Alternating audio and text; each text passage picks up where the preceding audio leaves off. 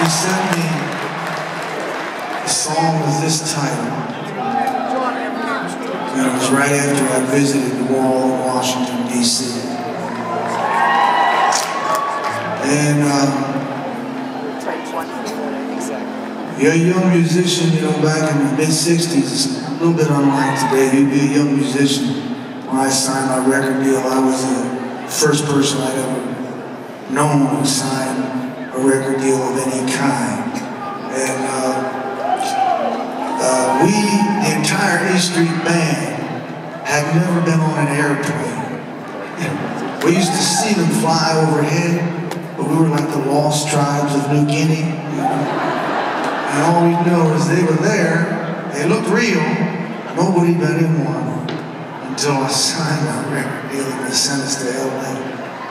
And we were like terrified. We were like, it's like seeing fire for the first time. After that, we decided we'd never fly again. So the next gig was in Houston, Texas. We took the train for 2 days to go to Texas. Ouch. But we were lucky enough to have locally a group of musicians that were a little bit older than us.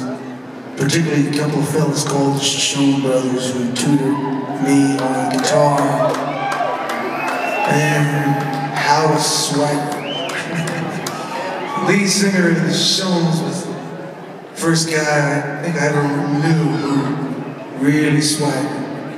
I mean, it was in his bones, you know. He was just 100% raw rock star. And also my drummer, young man named Bart Haynes, drummer of my first band. So both of those guys are on the wall